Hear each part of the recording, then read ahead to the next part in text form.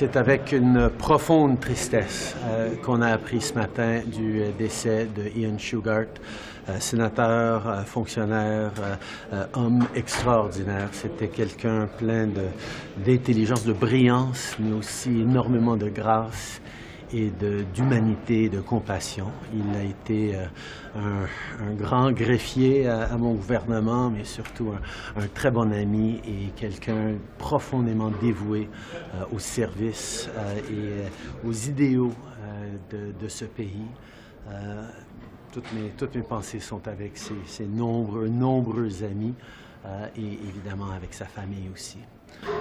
It is with tremendous sadness that we learned this morning of the passing of Ian Shugart, Senator, public servant extraordinaire, who was a man of deep integrity and grace and brilliance. His impact on the public service, his long career leading us as a country in so many different ways was extraordinary. As clerk to this government, he contributed so much. I obviously am thinking of all his friends, and of which he had so many, and of course his family through this difficult time. Qu'est-ce que vous pensez du budget de l'an 1? Pouvez-vous expliquer la différence entre des pauses humanitaires et une trêve humanitaire, puis expliquer aussi pourquoi vous écartez un cessez-le-feu? Des pauses humanitaires, c'est vraiment à trois buts. D'abord, de permettre de l'aide humanitaire de se rendre pour les gens de Gaza. C'est à permettre de sortir les otages. C'est inacceptable que Hamas continue à garder les otages.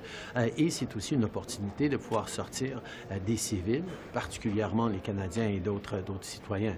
Mais on reconnaît que l'Israël a le droit de se défendre, doit le faire en accordance avec le droit humanitaire, le droit international, et on continue de veiller là-dessus.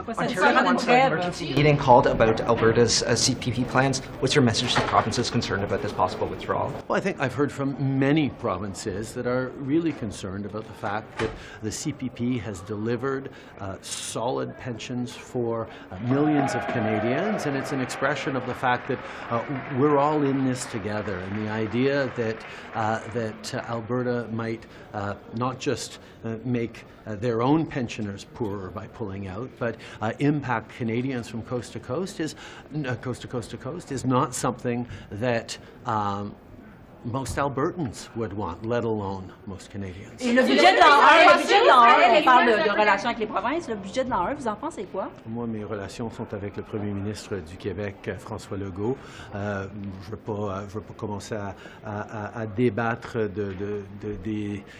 des essais du Parti québécois de garder une certaine pertinence. C'est à cause de vous que ces affaires-là arrivent, parce que vous divisez le pays. Y a-t-il quelque chose que Poliev ne va pas blâmer sur moi ces jours-ci? On commence à s'y habituer. Merci. Wondering if I can get your reaction to the fact that visa processing has been resumed with India. Well, I think it's a good sign. We don't think it should ever have been suspended in the first place. But there's some people that were trying to get back to their families in India that needed urgent processing, so I'm glad that's up and running, but make sure that hopefully it doesn't happen again. Is this a sign of easing tensions? I would take it for what it's worth. Our feeling is that the suspension should never have happened in the first place, so it's nice for the folks that were trying to get over to India that were sometimes taking a trip of a lifetime or just trying to get back there, but they'll hopefully have a little bit more of a normal process than what they've seen in the last couple of weeks. Have you heard from people that are in that situation? What have they told you? A lot of anxiety. A lot of people have been making plans. We do have a flow of people that go to and from India, so it has been, I think, an anxious time for them, and they're worried. And my job, above the role I have as immigration minister, is to make sure people are safe or feel safe in this country. And I think this really concerning diplomatic situation with India has created a lot of fear in a lot of communities. Yeah, thanks. Do you think that India's decision to restart visa services is a sign of easing tensions? Yes. Yeah. And do you think it's a step forward, or is it as much of a progress as we're going to make right now? Oh, I think there's more progress to be made. you know, there's certainly some difficult dynamics going back and forth. I was made aware of a tweet by somebody identifying as a major in the Indian Army that was pretty nasty toward people in Canada, but that's maybe a lone wolf. You know, getting the visas open again, I mean, it's great for families, right? Families here on this side of the water want to go and visit their relatives, and that's a good thing. All right. All right. I spoke to a family that spent hundreds of thousands of dollars of their own money to both fly a relative overseas to get a new treatment for glioblastoma, and then more than $400,000 to get that treatment in Canada. What do you say to families that are spending such great sums out of pocket to get access to drugs that haven't been approved by Health Canada? Well, I think, first of all, I have enormous sympathy for any family that is in a circumstance where their health is compromised and they're searching for solutions. I can't imagine what they're going through. I can't imagine how stressful that is. I think from a systems perspective here, one of the things that we've been really well served by is Health Canada is seen as one of the best agencies in the world in terms of ensuring both the safety and the efficacy of the drugs that are approved. And it's when you're in a desperate situation, you want that drug right away. Health Canada needs to ensure the rigor of its process is such that we don't make mistakes in the rush to find solutions. Now, by the same token, particularly when somebody is in a really compromised position where their life is at risk, we do have to think about that balancing of those risks. And that's something that I'm talking to the department about finding, well, I see your reaction, and my response is that that's a process of continual process improvement. So that reaction is that I was not aware of that, and I just wondered, does that suggest that there is some sort of significant change coming? Well, not necessarily. I mean, I'm just saying that that I'm enormously sympathetic to somebody who is in that incredibly difficult situation. And I'm also incredibly sympathetic to the need for Health Canada to maintain rigor in our processes and to make sure that the drugs that are approved that are safe.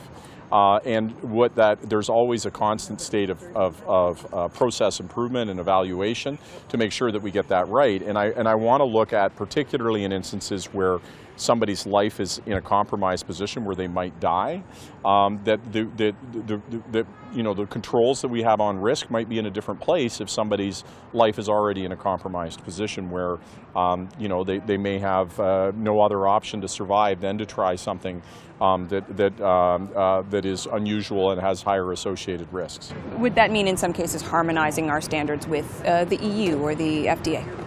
Well, I think that we always want to look at how we cooperate with other jurisdictions and eliminate duplication. We also understand that other jurisdictions might make different decisions. They may more lean on supporting the market and economic considerations instead of safety considerations. And as you can imagine, if we get it wrong, if we end up approving something that we shouldn't approve, and it ends up being used by Canadians, and there's an injurious impact, and we failed to protect Canadians, it won't matter that another jurisdiction also got it wrong. People are going to fairly ask the question why we got it wrong. So we have to maintain that rigor in our process, but looking at what other jurisdictions are doing, building on their science rather than being duplicative is certainly something that we need to continue doing. Thank you for your time. Thanks so much.